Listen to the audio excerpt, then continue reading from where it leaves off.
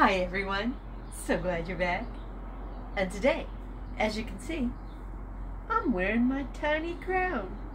I keep my tiny crown on my desk where I can see it because it reminds me of something that I learned from my grandmother years and years ago. My grandmother lived all alone and she had lots of neighbors who were really very nice people, and they all lived alone too. And they did a good job of looking after each other, taking care of each other, checking in on each other. But occasionally, they would all get together and they would let their conversation kind of sink into some gossip. Gossip is just saying unkind things about other people. And then my grandmother would say, "Oh, friends, I'm listening to our conversation, and you know what? I believe when we got up this morning, we forgot to put our crowns on." That was her way of saying, I think we're not being our best selves right now.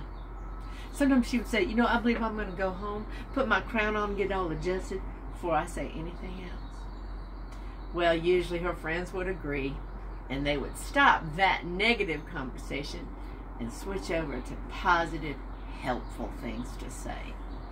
Sometimes we need help using language in ways that are helpful and constructive and upbuilding instead of tearing other people down.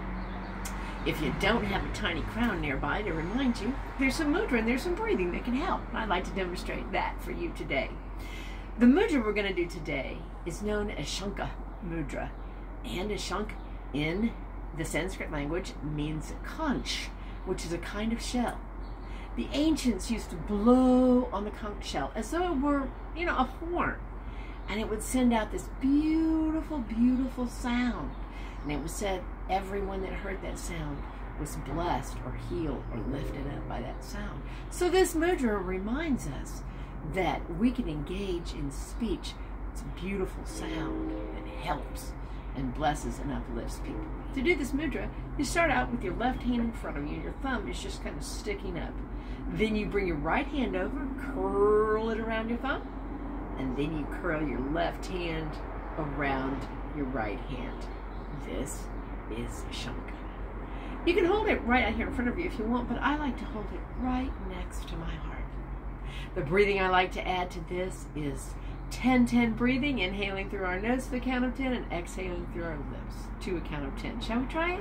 And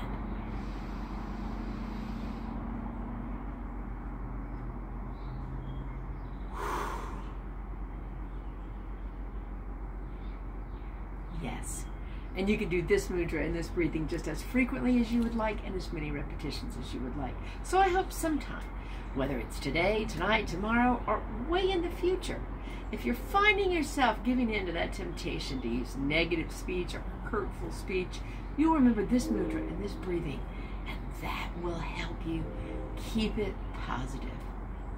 Well, friends, the tiny crown and I hope you have a fantastic rest of the day. We'll see you soon. Bye-bye.